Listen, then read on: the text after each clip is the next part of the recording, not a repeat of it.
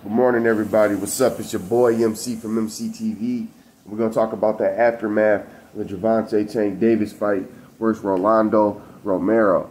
Now, I didn't put too much thought, emphasis, or energy into this fight. Why? Because I knew automatically, before I got really deep into boxing, I've always been a boxing fan.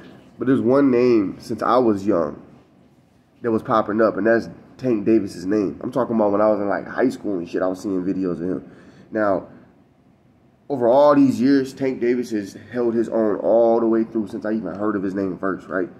Rolly Romero, I just heard of this year. So I knew, or last year, or whatever it was, right? I just, from that discrepancy alone, you shouldn't judge based off of that. But that alone just put my bias with the heights of skill that Gervonta Tank Davis possesses, like, it skyrocketed. So I just know for a fact that Davis, his skill set, has been tried and tested a million times over and proven. I mean, I looked up on Google, his knockout ratio recently, yesterday, before the fight, was 93%. He just knocked Rolly Romero out. So his ratio should be higher than 93% right now. It's probably at, what, like 95, 96%? Dude's almost at 100% knockout ratio. I mean, we love knockouts in the sport of boxing.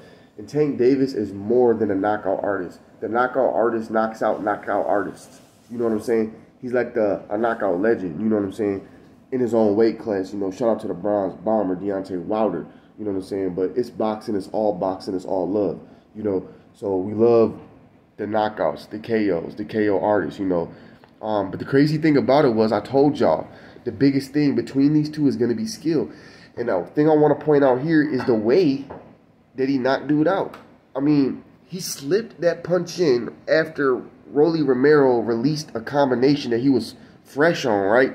In the round just ended. Or I don't know what happened. It was just like nobody seen that shit. I didn't see it. Dude didn't see it. Dude was lost for seconds after that. My whole thing is, like, it was the weirdest thing ever. Just slip a last second punch. Like, it was like a reflex from Gervonta Davis that knocked him out.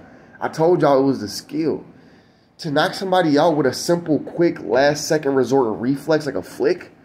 I mean, come on now. That's all that needs to be said, seen, and heard about Tank Davis. Tank Davis is the real deal. Do I believe Stevenson would give him issues? Do I believe Haney would give him issues? Yes, but do I think that Gervonta Tank Davis has just enough power, talent, and skill to upset any one of those guys on any given day or night? I really honestly believe and think so. He also still has that mentality, the competitive nature, you know. Could he lose to one of those guys? Yeah. Do I want to throw Ryan in this at all? Hell no. Do I think Ryan is a good specimen? Yes, Ryan's a great specimen. He's just a freaking feline. Okay? That's all it is. Dude's a whole feline. I can't ride with that or support that. You know what I'm saying? Shout out to the LDBC. Shout out to Gervonta Tank Davis for winning. Shout out to Akre TV for pointing out the fact that, Rolly Romero at least got in the ring with bro. Unlike Gervonta Tank Davis pulling out and all this extra clown-ish. You know what I'm saying? Shout out to Rolly. Shout out to Davis. Davis is just, he's up there, man. He's been up there for a long, long time. And let's see what's next for the man. You know what I'm saying? Now let's focus on Haney. June 6th, everybody. June 6th. Let's get it.